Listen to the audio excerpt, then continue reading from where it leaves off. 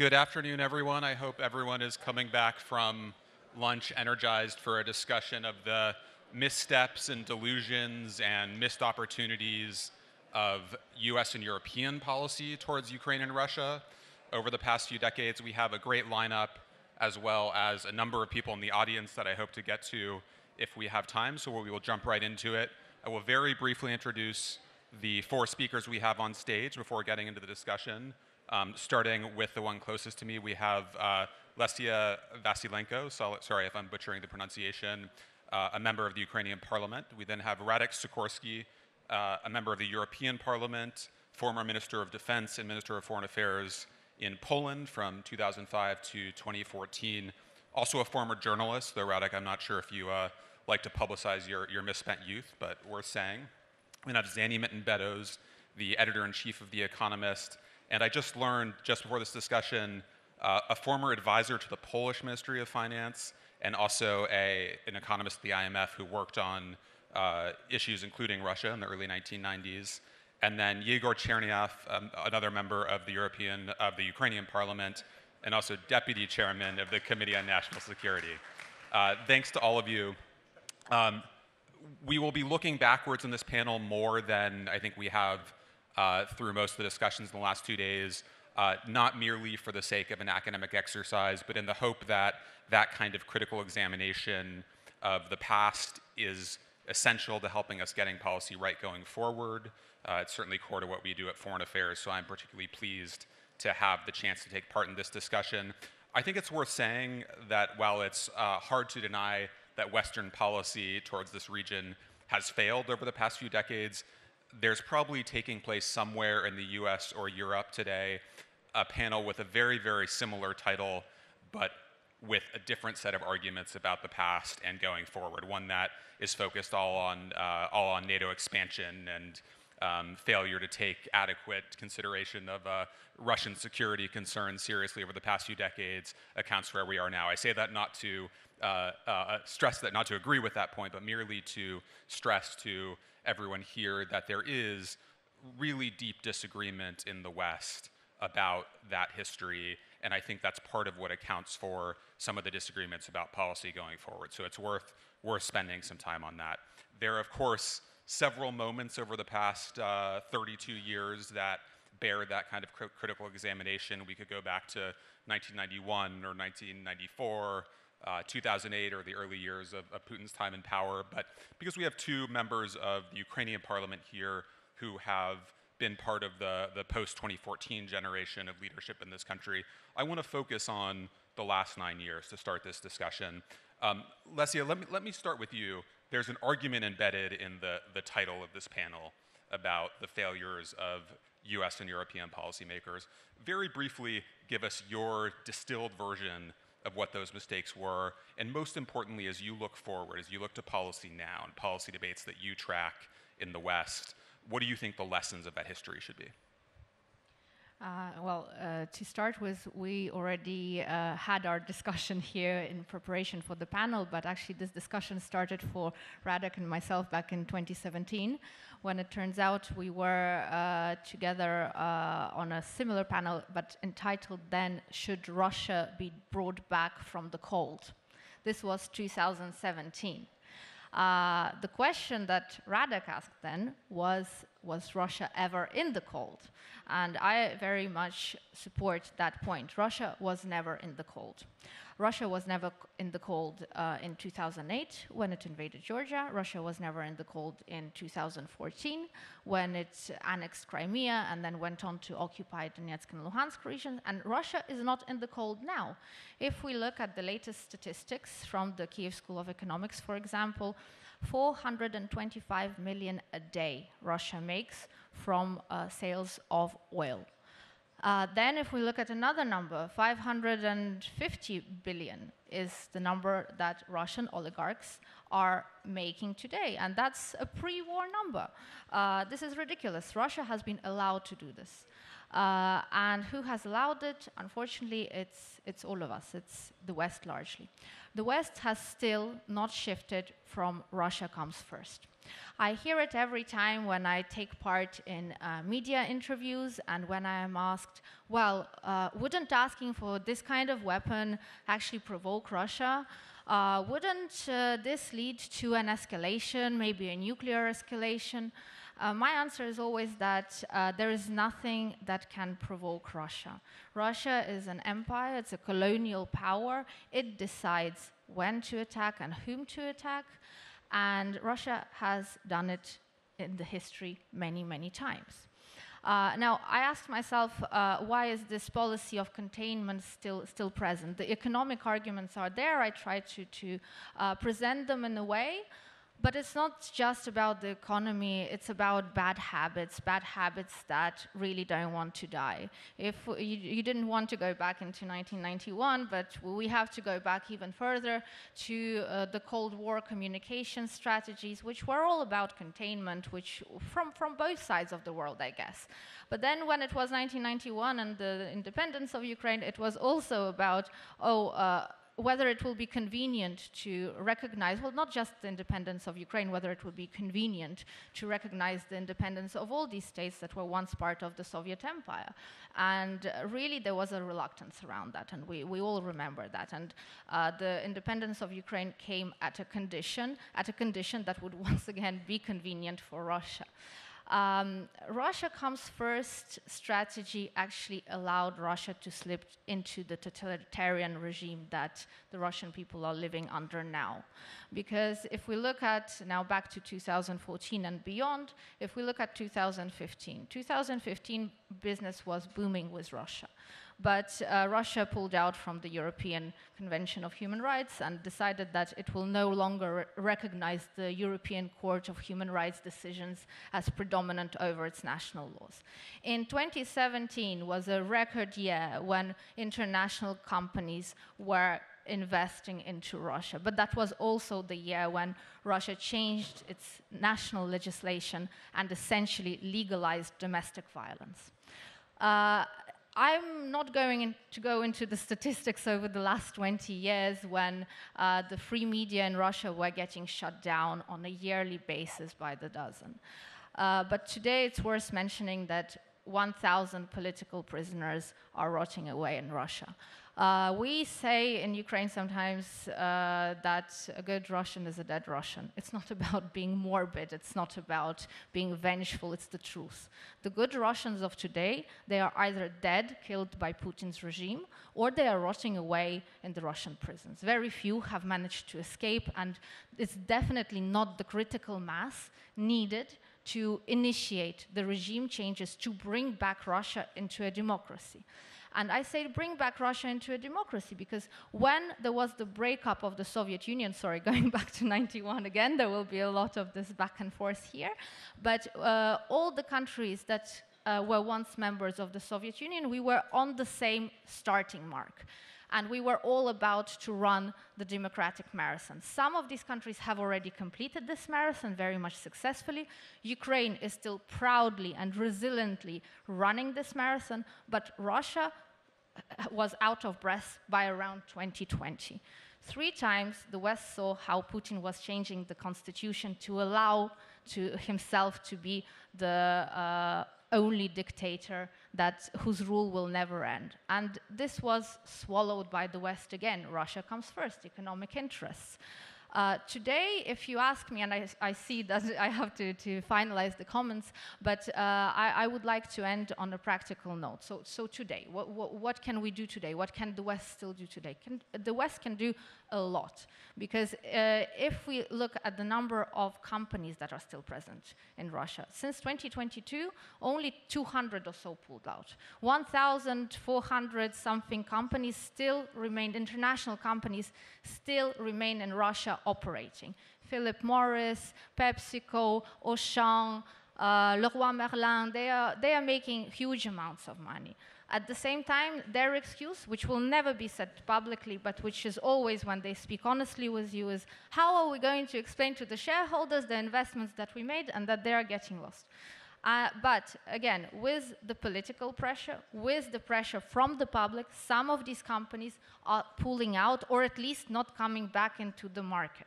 I know this for a fact because I myself, with a few colleagues here in the room, we participated in the campaign not to allow Jameson whiskey back into the Russian market, and that was a successful campaign.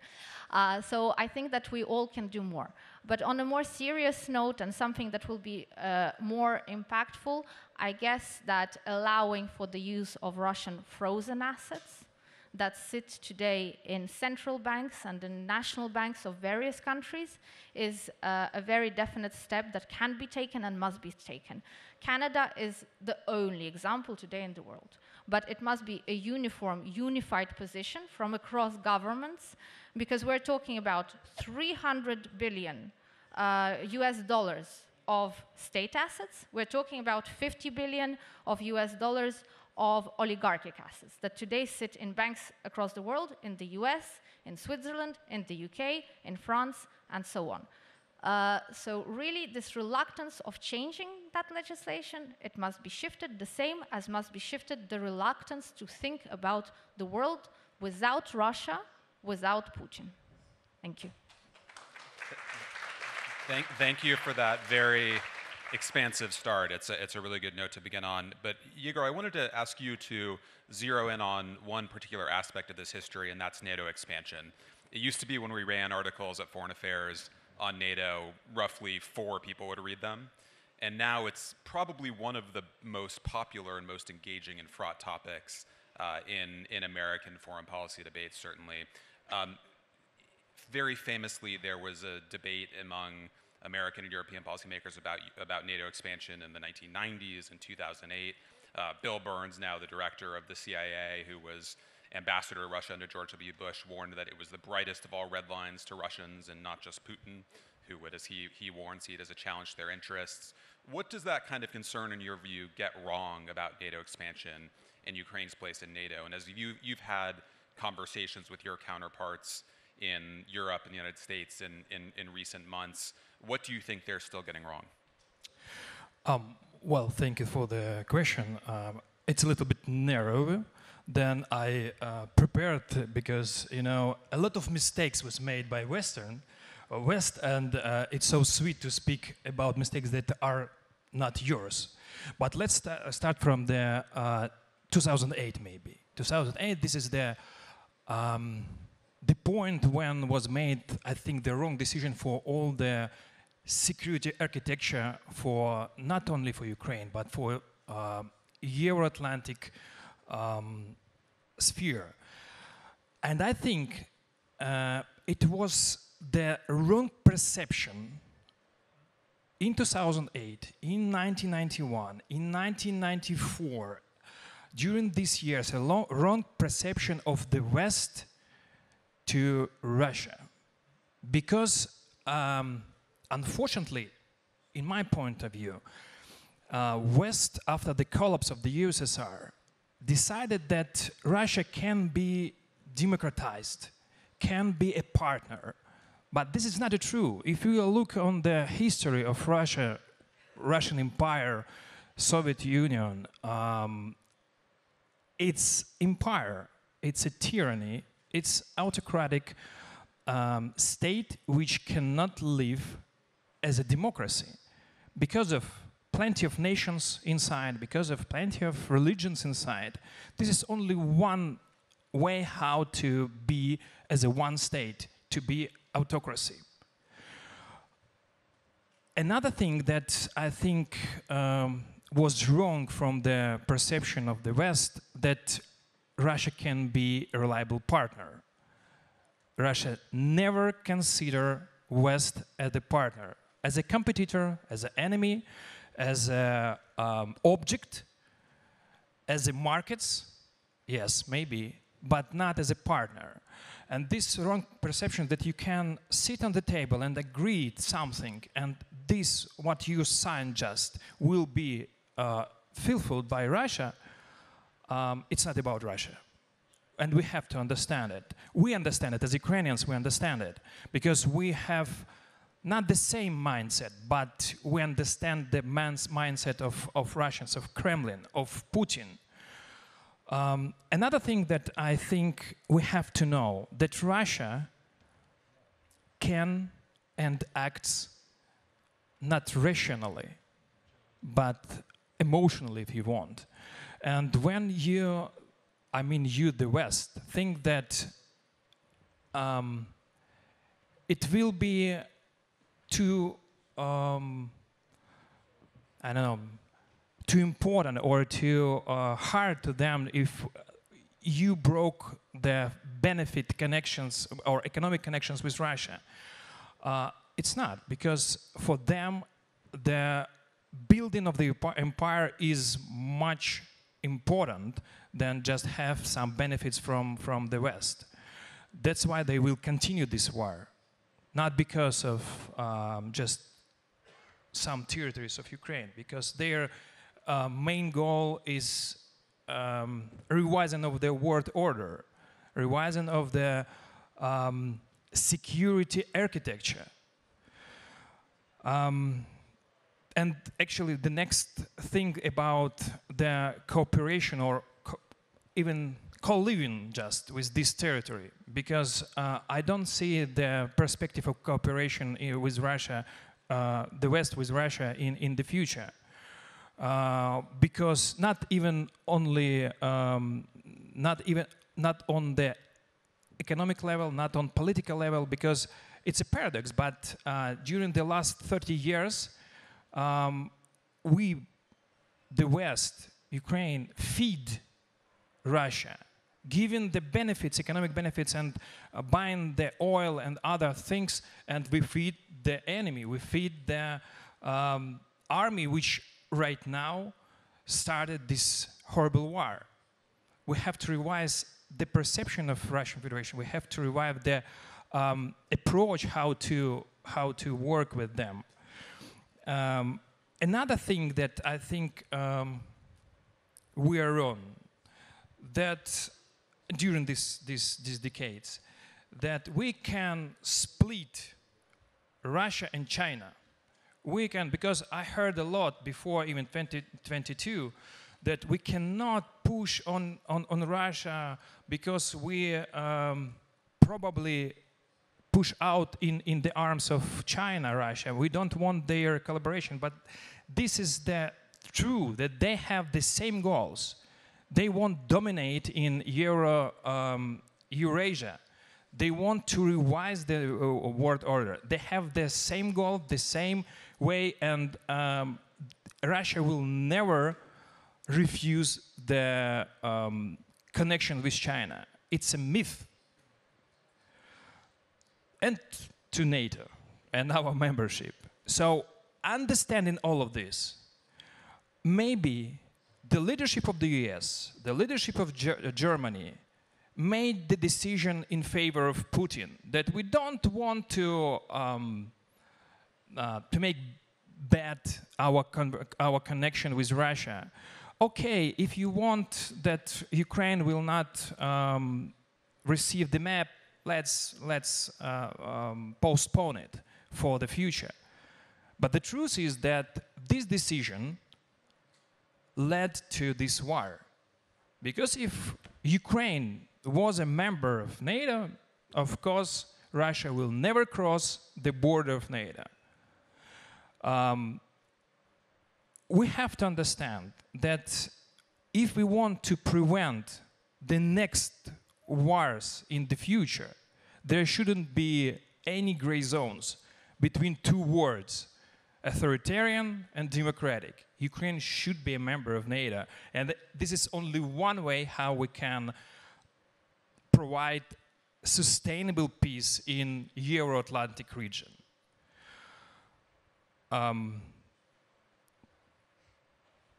And actually, right now, this is, I think, the win-win situation for NATO and for Ukraine. Because we have experienced people, we have a lot of weapons right now, and we can provide, we can became a shield for Europe, for all Euro-Atlantic sphere. So I think this lesson should be learned, and this mistake shouldn't be repeated. Thank you. Can I just make sure I understand your point about democracy in Russia? Your view is there can be democracies if Russia splits up, but there can be no democracy in Russia as it's now constituted. Rada, let me go to you. You spent your years in government making the case to your American and European counterparts, especially Western European counterparts, that the West needed a different kind of approach to Russia and to Ukraine. You're a very persuasive guy, but you did not succeed in persuading all or even a majority of them through those years.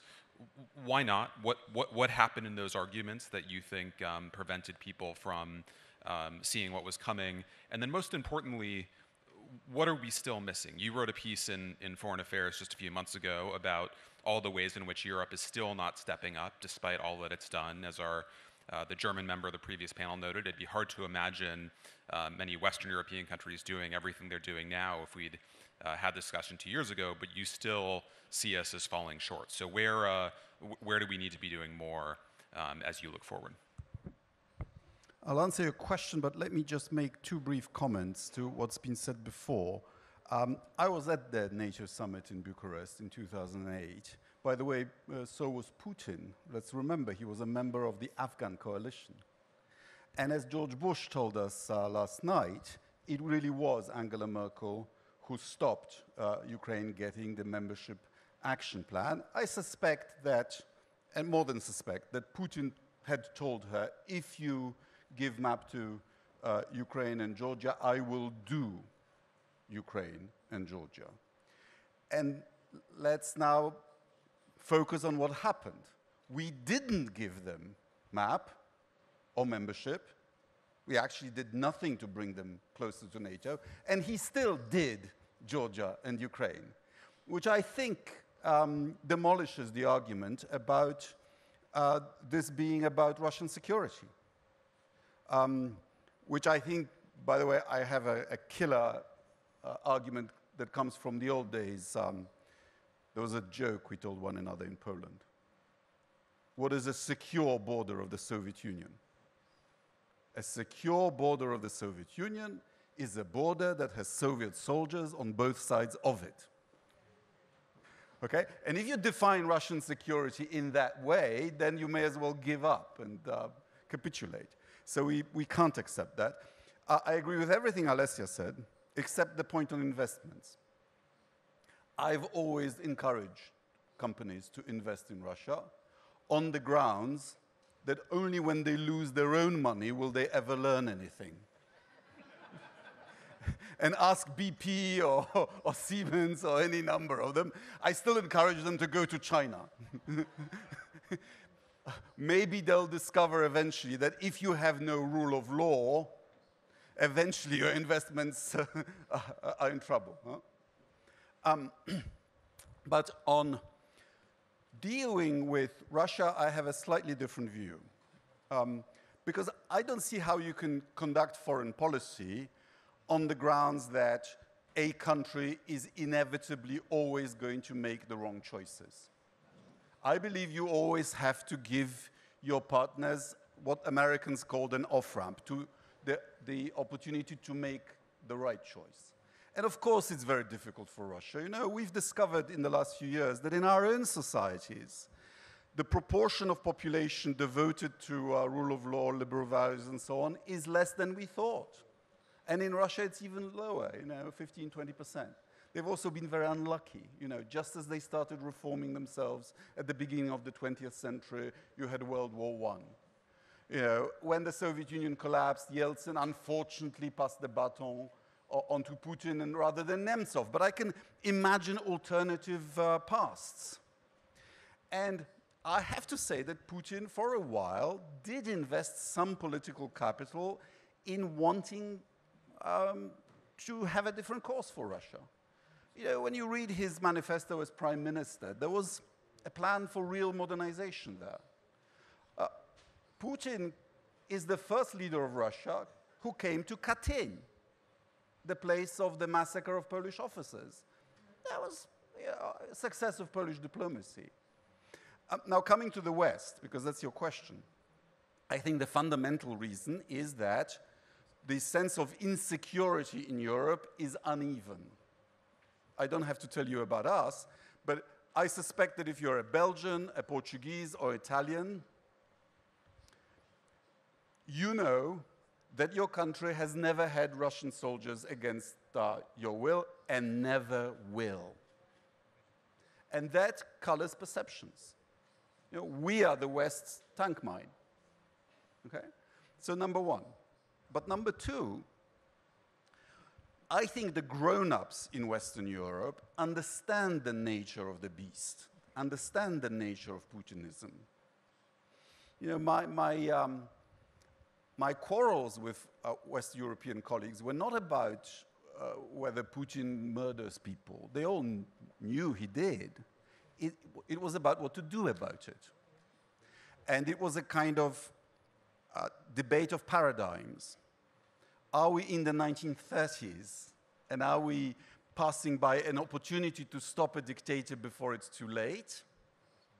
Or are we in 1914, and by overreaction, perhaps causing a war we don't want?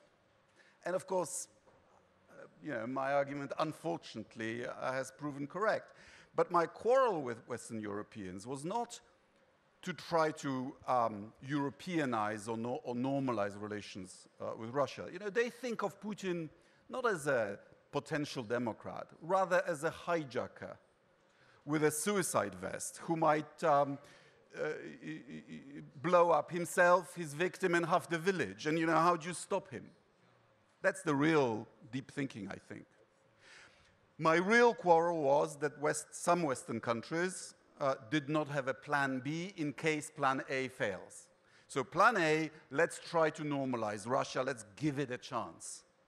And Poland had a plan B in the form of solid 2% of GDP on defense year in, year out for 15 years. And some others didn't, and now we're paying the price. Rada, can I get you to talk a bit about US policy? US policy has also shifted quite dramatically in the last couple of years.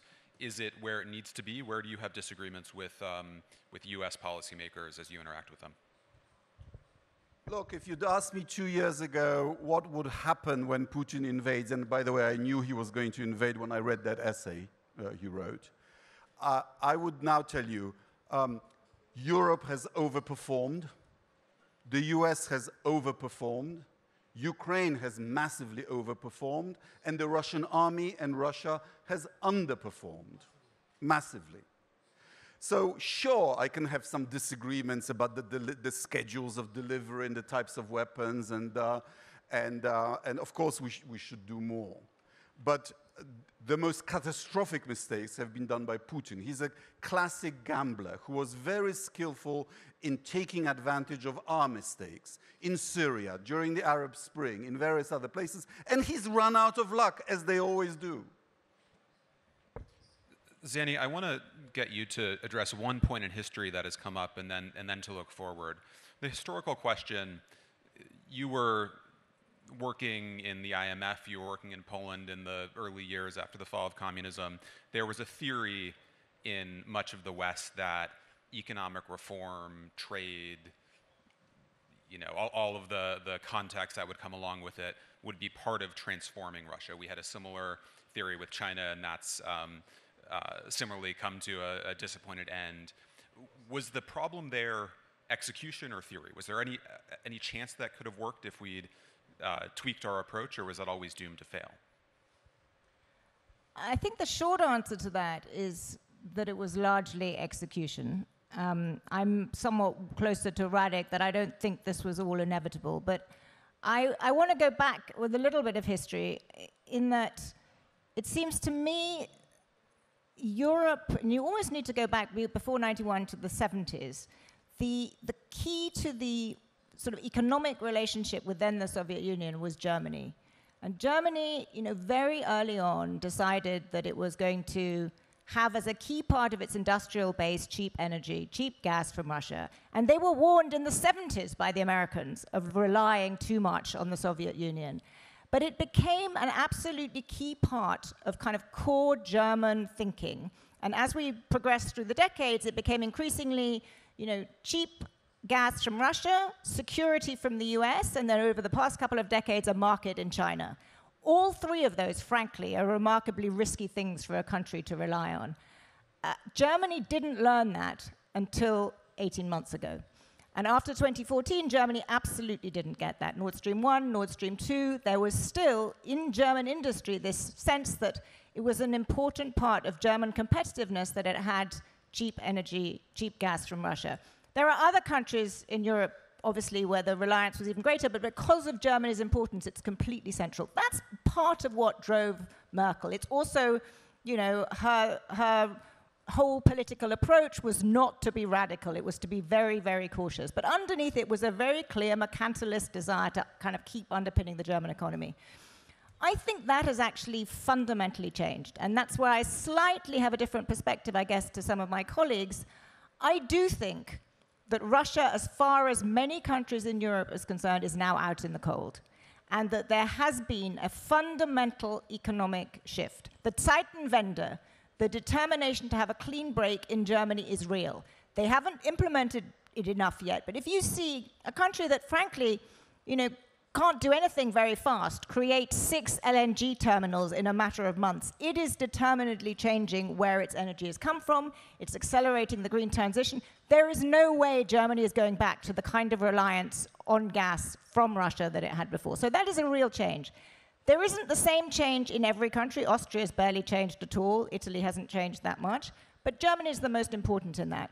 But Russia is a supplier, a producer of commodities. And commodities are sold on global markets. Gas was slightly different because it had to go through pipelines. But even there, you can turn it into LNG. And over time, it will become more of a global commodity. And I think the important thing to think about when you think about, can the West put Russia in the cold economically? I think we've learned in the last 2 years that it's really, really hard. Because Russia's strength is that it supplies commodities that are needed around the world. And so I actually am surprised at the number of sanction packages the Europeans had. I think it's too simple to say they should do more. They're not going to be terribly effective because what Russia does is sell commodities that the world wants. And actually, much of the world isn't playing this game. Russia is an active member of the BRICS. The only reason Vladimir Putin wasn't in South Africa for the BRICS meeting is that he was worried about being arrested because of the ICC warrant. But the next BRICS meeting next year is in Kazan. It's in Russia, and they all agreed to it, and all the expanded new BRICS members are going to troop to Russia. They don't buy this narrative that we need to have sanctions on Russia. And if they don't buy this narrative, it's not going to happen. And so economically, the idea that you can simply cut off Russia isn't going to happen because the West can't do it by itself. What the West can do is inflict damage, and has inflicted damage, because Russia, the late Senator John McCain said, I think it was more than a decade ago, Russia is a gas station masquerading as a country. It's now a gas station to India and China and a few other places, and it's not ever going to be anything else, because what the sanctions do is prevent the upgrading of the most productive areas of the Russian economy, and that has been hit hard. But the point of going into all of this is that I think if I've learned over the last 2 years, and we've supported all of these sanctions, I don't think that is a route to a really big part of the Ukrainian victory. I actually think much, much more important is obviously Ukrainian bravery and Ukrainian capability, but it is weapons, it is military support, and it is the economic perspective of membership in the European Union. That's what turned around Poland, where I worked, as you said, in 1992. It was the prospect of EU membership. It was looking west. So it's not cutting off Russia that is going to be important economically. It is going to be the support and the perspective of being in the West. Can I get you to reflect on this question of Russia being in the cold when it comes to the security dimensions? I think in the US, certainly, it's hard for many people to imagine Russia becoming a version of North Korea, but much larger and with a much more serious nuclear arsenal. That there still is some sense that we will need to imagine some kind of security relationship with Russia in the long term. Do you see that changing? Do you see that as a kind of a fact of debate in Western Europe and the US that won't change? Radek, would love your quick thoughts on this as well after Zanny. I think there is a different perspective on both sides of the Atlantic. I think across the board, everyone is understandably and rightly focused on Ukrainian victory, that no one has really thought too hard about what the relationship is with Russia after that. We don't quite know what the Russia is going to be like. We don't know if it's going to be one country. However we define Ukrainian victory, there is going to be a landmass with people in it. There are going to be nuclear weapons there. It will have some capability. I think there's more thinking of that in the US and more concern about that in the US, because the US is obviously focused particularly on China, and they prospect of a sort of allyship of autocracies that includes Russia, North Korea, Iran, and China is not a particularly appealing one. So I think there is more thinking in the US. I think in Europe, the focus is much more on European, the Europeans talk a lot about this, European strategic autonomy. I think there is now increasingly active thinking about it. And that's where Ukraine is an absolutely essential part. I mean, if Europe is going to take greater responsibility for its own security in future, and frankly, I think it has to, because if you think years ahead, I think the US is shifting its focus. Doesn't mean the US is abandoning it, but it's shifting its focus. So Europe needs to think more, needs to build up its military capability, needs to build up its military production. Ukraine is a central player in that. Ukraine is absolutely central part of European defense. And so, yes, I do think the thinking is shifting on both sides of the Atlantic, but probably not fast enough, frankly, because I don't think there's been enough sort of shaping of what that looks like on either side. Radek? I don't think you can have a different relationship with Putin, because when the head of state lies blatantly and blatantly breaks international treaty, how can you trust his word or his signature? People who say that, that there should be a deal. Russia and Ukraine already have a deal. They have a treaty of friendship with border guarantees. So we would have to say, oh, well, he broke that treaty, but the next one, don't worry, he will honor. That's absurd. So yes, we should be thinking about what kind of relationship we can have with a post-Putin Russia. And when you look at the history of colonial wars, such as this one, they are only ended by a different team than started them, whether you look at France or Britain or Portugal. And I think this will happen here too. And then I hope the new Russian leadership will take a fresh look. My friend and mentor, Zbigniew Brzezinski, used to say that Russia has a choice of either being an ally of the West or a vassal of China. And I think a part of Russian elite must be worried about the wrong choice that Putin has made. And that when that becomes the dominant view, then we'll have a subject for a conversation. Yehor, I saw you shaking your head. So yep, because you still believe that in Russia can be some democratic regime. No, I didn't say that. Well, after Putin's regime, came somebody like, I don't know, Navalny or other one, but he will be in the same circumstances where you have a lot of nations, a lot of religions and actually request for the power, for the powerful power, if you want. So it's a mindset of Russians, imperial, autocratic mindset. I don't believe that after. So I shake in my head when you said about that Putin had the choice between became a partner of West or vassal of China. He never considered Europe or the West as a partner, as a competitor, as an enemy, as a market, but not a partner. Never. I think it's great to disagree among friends. So I'll take this taking a risk as a friend of Ukraine. I don't get your negative attitude towards Navalny. This is a man who's been poisoned by Putin. This is a man who is in Putin's prison in solitary confinement, and yet this is a man who, taking a risk with his own population, issued a manifesto saying that if he has anything to do with it, he will withdraw Russian forces from every inch of Ukrainian territory and pay Ukraine reparations from future revenues. I'm telling you, you will not get a better deal from any other Russian politician ever. Why don't you take it? Lesia, let me go to you. Can I take that? Let's let Lesia jump in. I'm not a spokesman for Navalny, but there are patriotic Russians who have concluded that empire has been bad for Russia. Encourage them.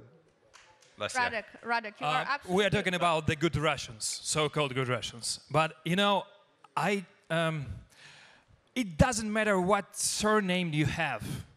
I said about the circumstances, about the request, about Chechnya, about Tatarstan, about other nations that had to be under the power, but not democracy. And if you are a president of Russia, you should be so-called Putin or not Putin, collective Putin, if you know, if you want. I'm talking about this. This is the request. This is the history of Russia during the centuries.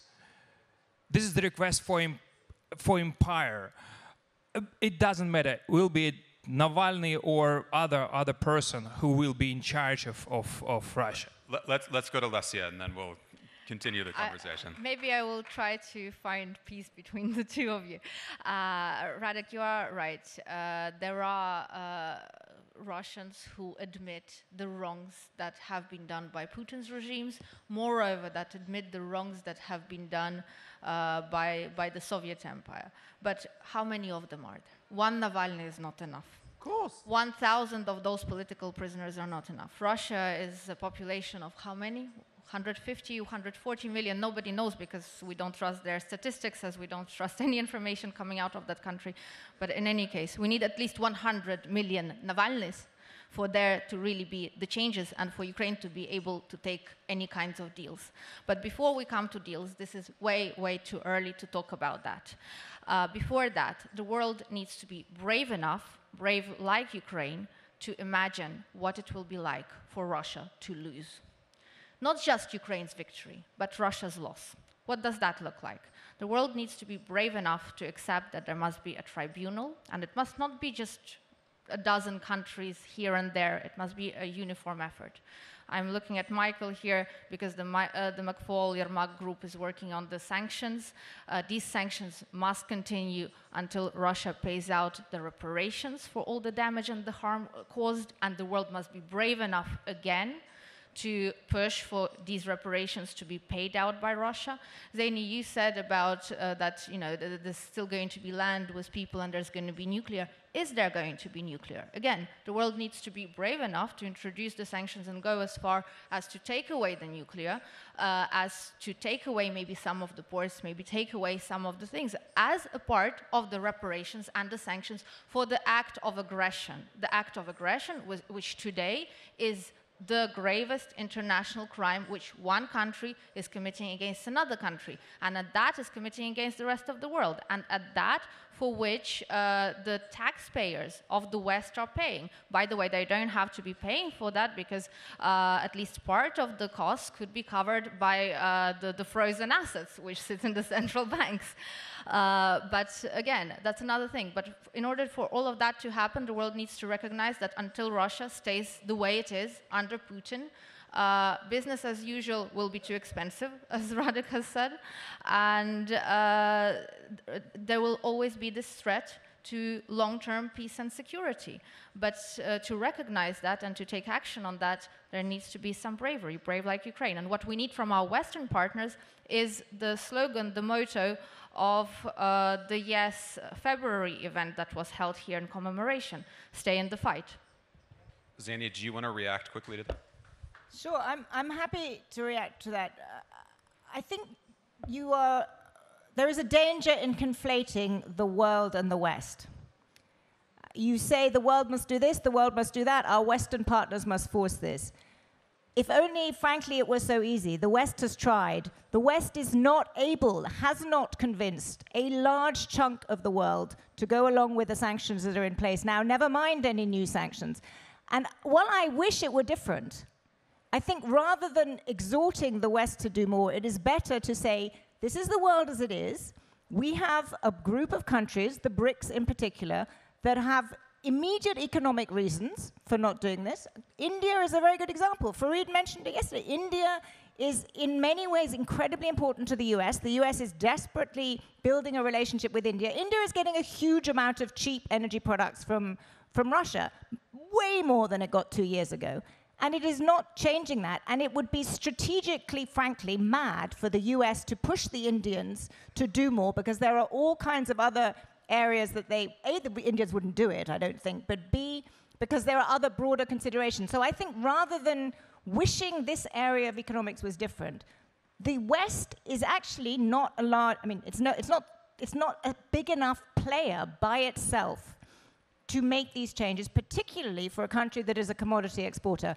And so I think we need to focus on what's possible, and what's possible is much more focused, as I said, on the military, on the assistance, on the kind of bringing to Europe, rather than kind of chaotic attempts through sanctions that, frankly, I think have, relatively little effect and will have even less effect, because even the oil market is fundamentally changed. The shadow oil market has completely changed. There's huge amounts of oil coming, which is actually Russian oil, coming through various shadow things into Europe, despite the best intentions of the sanctions. So it's not, I don't wish it was like this, but a globalized world, it's just very, very hard to cut a commodity exporter off, particularly if not everybody else is playing ball. And I think we should just recognize that, stop focusing on it so much, and focus on things where there really is leverage. Let me give you 30 seconds. So yes, I agree that we need to focus on the global south more, and we started talking about the lessons for the West, but there's actually a very important lesson for Ukraine. Our lesson is that we have ignored the countries which fall outside of the Western Hemisphere. We have ignored African countries, Latin American. Okay, we can find many reasons for that, but that's a fact. And our lesson is that we need to start working with them and building up the dialogues, and that's what we are doing. The remedies which myself and Yehor have tried to put forward, and also you as our co-panelists, they won't give the solutions and the results overnight. Let's be frank about that. But this is the line in which we can start thinking, debating, discussing, and this is something that I guess I wish the world will be ready for. Radek, 30 seconds, and I want to just go to one sentence. It is beyond Western power to deprive Russia of her nuclear weapons. It cannot be done. There are many people in the audience who should be part of this conversation. Let me go to a small sample of them to react to some of what we've heard so far. I want to start with the two American ambassadors in the audience, Mike McFall and John Erbst. Mike, let me start with you. I won't accuse you of being a diplomat, but you have been involved for much of your life in efforts to promote a different kind of Russia. We have not seen those come to fruition yet, but give some reflection on that experience as well as to what we've heard so far. Well, I have 18 points that I want to make. How much time do I get? You can have half a point. All right. So just two things I would say on the history, and then I want to say something very concrete about the sanctions debate, because I disagree with you. I want to make sure friends can disagree, right? The mistake we made in one sentence was not, you're right, we made a bet in the 90s. I lived in Russia in the 90s. I was there, part of the National Democratic Institute. Our job was to promote democracy in Moscow. I was there. That was a bet. What is the result? We failed. But hold on. We failed because of things that we did not control. And I want to say two things. The mistake we made was that while we were experimenting with that, we didn't have the plan B. I agree 100% with Rada. We didn't do the plan B in the same time. Some historical data.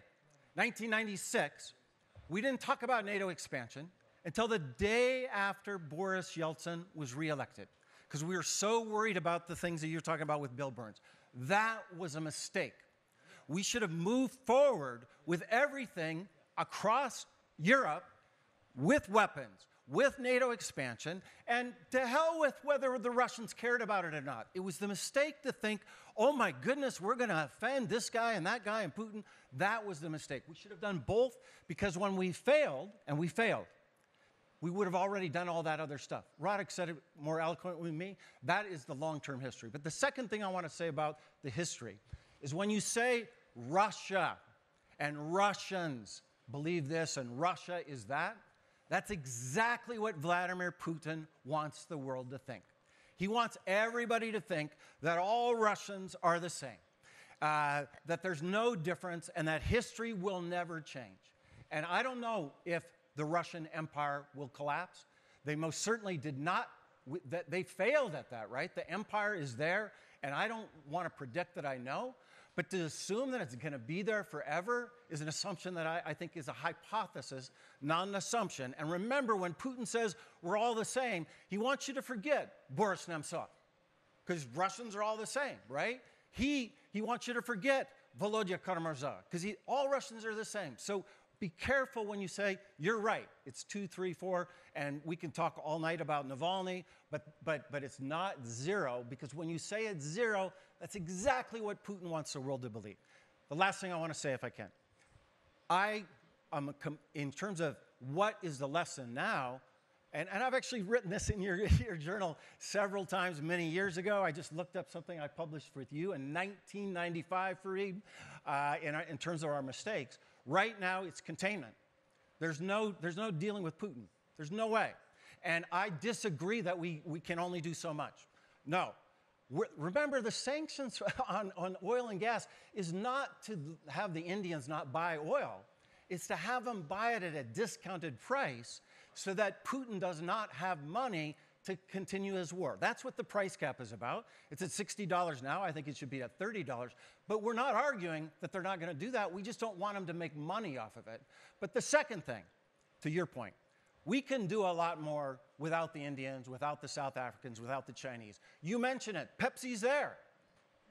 What the hell?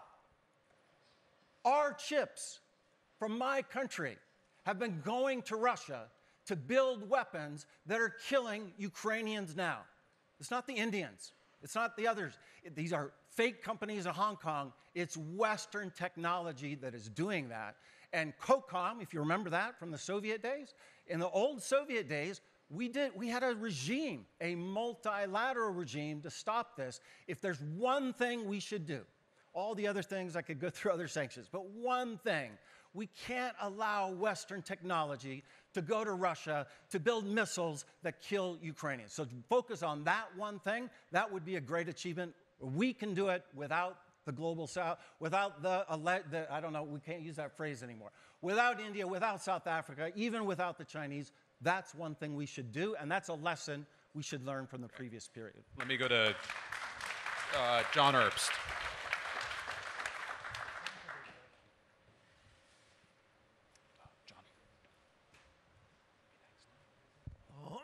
Radek's right, yes, that there have been important changes in Western policy since Russia's big invasion.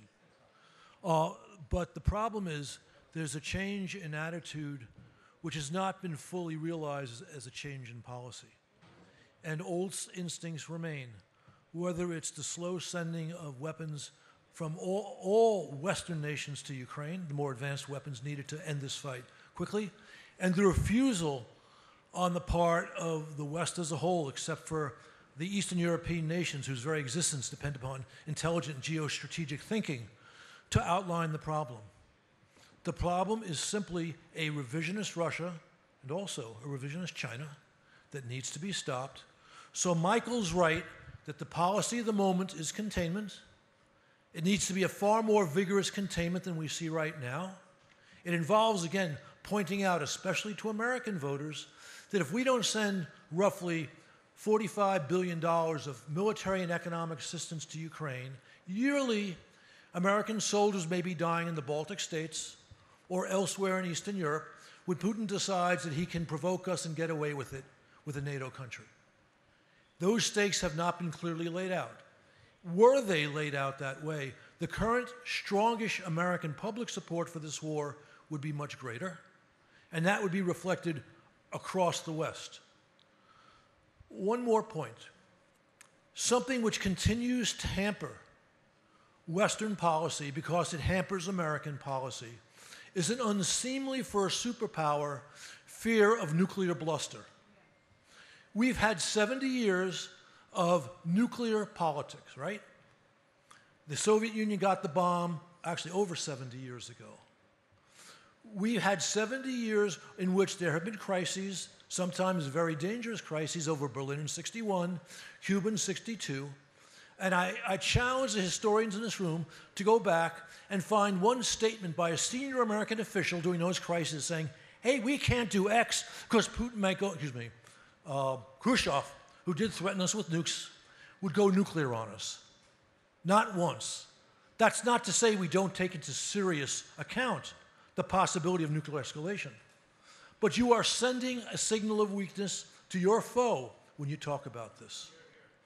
Last point on this.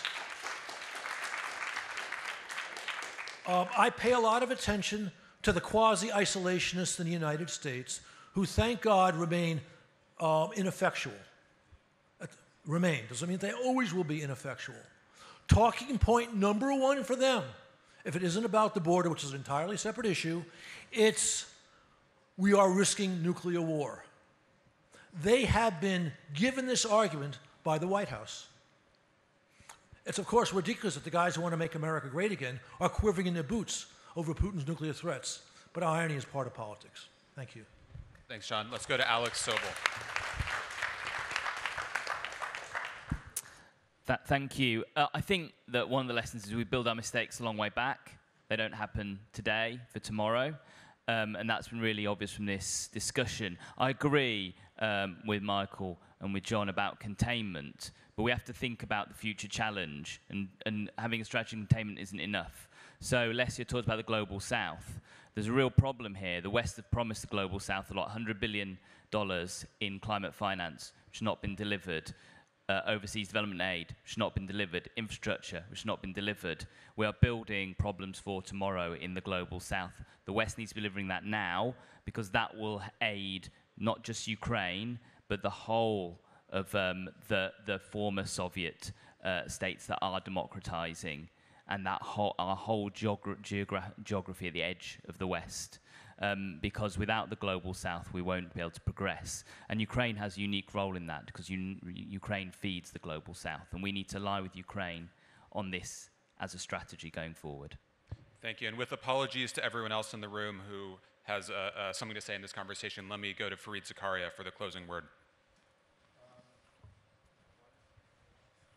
I would just make 2 points, one small and one large. First of all, fascinating conversation, and I learned an enormous amount. The first is to underscore the point that Zanny and then Mike McFall made. We are not trying to get people not to buy Russian oil. It's very important to understand that. If you were to try to ban Russian oil prices would go to $200, gas in America would triple in price, and American support for Ukraine would plummet. The easiest way to destroy American support for Ukraine would be to have people stop buying Putin's oil. This is the uncomfortable reality that Zanny was talking about, which is given that they export this vital commodity to the world, you don't have a way around it. And therefore, my conclusion is the same she came to. There is only a path to victory here on the battlefield. And that is why it needs to be faster, stronger. The military aid needs to be much greater. The attackums need to come much faster, because you can change his dynamic, his calculation. If he is losing soldiers on the battlefield, waiting for him to run out of oil money, it's going to be a long wait. The second point I'd make is just the history of it, just to remind us all, it was not such a foolish idea to think about a different relationship with a different Russia. Boris Yeltsin's Russia was a different Russia. It did give Ukraine independence. It did try to establish a different relationship with the West. It did not vociferously object to NATO expansion. that was a Russia that might have gone in a different direction. And, you know, who knows, the what-ifs of history are great. Do people remember that Vladimir Putin did not appoint, Boris Yeltsin did not appoint Vladimir Putin as his successor right at the start. He appointed Gaidar, and then Gaidar resigned. Then he appointed Victor Chernomyrdin. Then Chernomyrdin resigns. He appoints Primakov. Primakov resigns. Now, going back into deep Soviet history here, he then appoints Kirienko. Kirienko resigns because of the default on the debt. Then he appoints Sergei Stepashin. Then he appoints Vladimir Putin. Who knows if one of these guys had Chernomyrdin. First of all, he would have died 5 years later. We know that for a fact. And that might have allowed for some transition of leadership. But we do have to think about, maybe it's a hope, but we do have to imagine a Russia that can come to terms with modernity, can come to terms with its empire, can come to terms with the modern world. Because if we don't, we're in for a very, very tough, long, many, many decades in the 21st century. We've been kindly given a couple extra minutes from the organizers, so let's go to a final comment from Manuel Valls, who is in the audience somewhere. There he is. No. Sure? Carl Bildt, your hand was up, so we can give you the closing word. Here, and I was going to give you a piece of good news and one uncomfortable question. The communique from the G20 in India is quite interesting. Listen to this language.